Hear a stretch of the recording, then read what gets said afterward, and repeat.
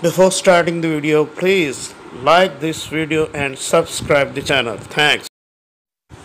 So, coming to the live case, we would like to place the probe onto the suprapubic region, and we just locate the bladder, and I'll just rotate the probe of the ultrasound, and here you can appreciate the cervix in a very clear manner.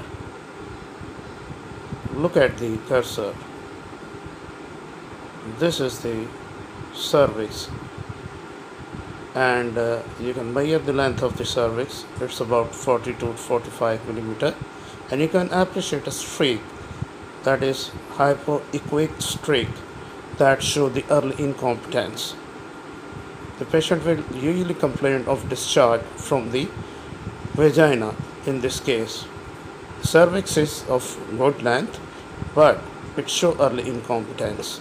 You can measure in this way, and beyond this is the vagina. There should be mucous plug, that is echogenic shadow, that is a normal structure present in the cervix. But if this streak is present, this show early incompetence. Now you can appreciate the tortuous structure in front of the cervix.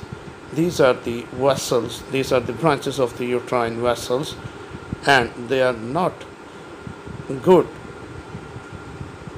vessel present in this area. This tortuous structure you can see on the power Doppler. They help you plan the surgery and show or to interpret that with the surgery would be difficult or easy. The normal vessel diameter should not be more than 2 to 3 millimeter, but in this case this is about 7 to 8 millimeter.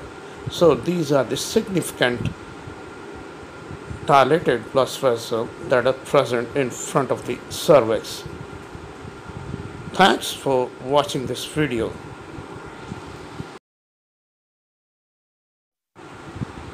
If you like the video, please share the video on the social media and subscribe our channel so that you can get the notification of the new video.